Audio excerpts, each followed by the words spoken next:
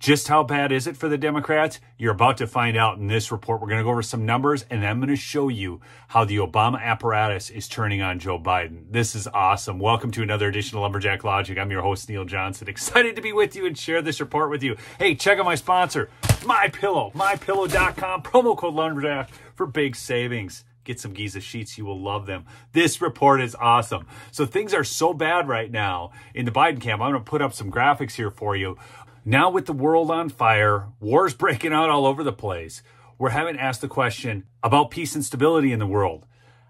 Increase peace and stability. If Biden wins, only 31% of Americans believe that he will actually increase peace and stability. I don't even know who the hell these people are. How could they even think this at this point? Giving up all the armament to the Taliban in Afghanistan. What was that? $80-some billion worth of military hardware. Gosh, he's not even doing anything to increase peace and stability. And with wars breaking out, if Trump wins, they figure 47% of Americans figure that will increase peace and stability. Then personal finances. Remember when Bill Clinton said it's all about the economy, stupid? Look at this. Financially better off. Who are these 18% that think they would be financially better off if Biden wins? I suppose it's the billionaires, but there's not 18% billionaires.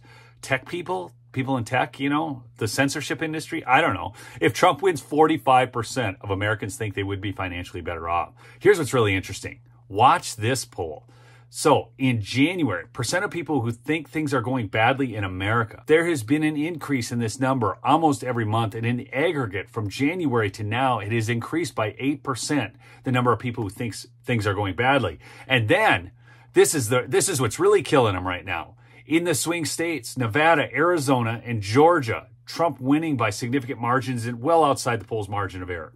And the same thing is happening in Michigan and Pennsylvania. People, these numbers are so bad that they may be beyond the margin of fortification, if you know what I mean. And here's the thing, Obama is extremely worried about his third term not becoming his fourth term, so much so that his sycophants like David Axelrod tweeted out this poll and said it's very late to change horses. A lot will happen in the next year that no one can predict. And Biden's team says his resolve to run is firm. And that the greatest concern is his age, which is a liability. And here's the thing, it's not just his age, because people can look at Trump and he doesn't feel that old. I mean, he has vigor, he has vitality, where Joe Biden doesn't even know where he's going. He can't make it off stage. So everybody knows that this dude is not mentally, cognitively all there. And then Axelrod goes on and says, the POTUS is justly proud of his accomplishments. Oh gosh, there's so many people.